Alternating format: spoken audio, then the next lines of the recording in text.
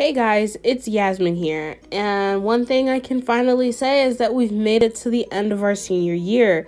It's probably the craziest thought any of us could have, but we finally made it here. And at the end of the year, we all had to turn in our senior legacy projects.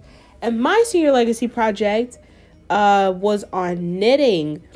Now, I had a few moments where I thought knitting would be kind of weird, but now that I've done it, it was probably one of the funnest things that I have done the entire semester. I really did knitting because I wanted to pay some homage to my great grandmother who had passed away.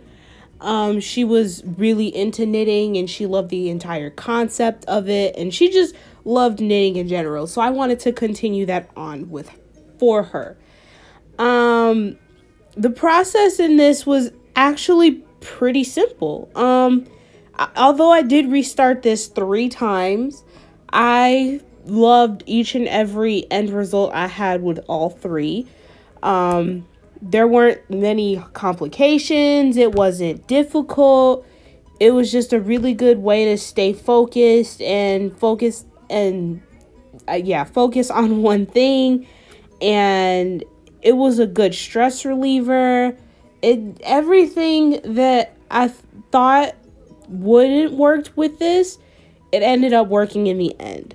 So I'm really happy with how the entire project ended and with how it turned out. One of the things I did with one of the projects that I knitted was turn it into a little blanket / jacket for my dog Zoe.